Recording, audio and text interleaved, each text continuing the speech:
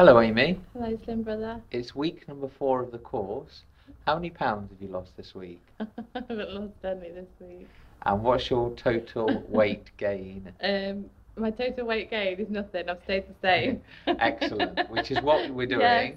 You're 6 months pregnant, yeah? 5.5. 5.5 months pregnant. So our goal is to maintain Yeah. and to have healthy eating. So what's been your highlight this week? Not a lot really. I've had a bit of a crap week. And why has it been a challenge? Just not feeling very well. Migraines all the time. Not being able to go to the toilet properly, and don't know. Just feel like I've had a really rubbish week. Right now, you know what I'm going to say, I don't know. you? So you haven't drunk enough water, Yeah. which would lead I to haven't been eating fruit. which would lead to your headaches, and then you haven't had enough fruit and vegetables, it sounds like, so therefore it would lead to constipation.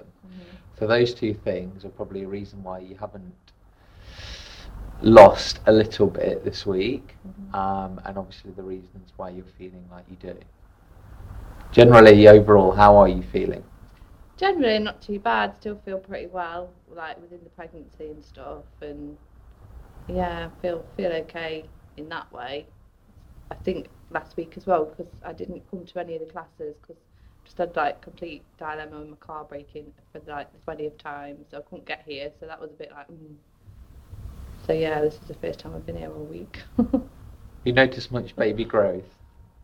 Yeah, it must. Yeah, I've noticed it's getting stronger as well because it's sort of kicking me a lot more now and what have you. So yeah, the tummy's definitely getting bigger. Have you noticed any health deterioration with your hair or your skin or anything? Not really, just like my gums bleeding when I brush them more. But I had that really bad last time, so that's the only thing really up to now. So again, just make sure you're getting your essential fats in there. And again, that will protect your skin and your internal system. Right, what's your goal for next week? To maintain.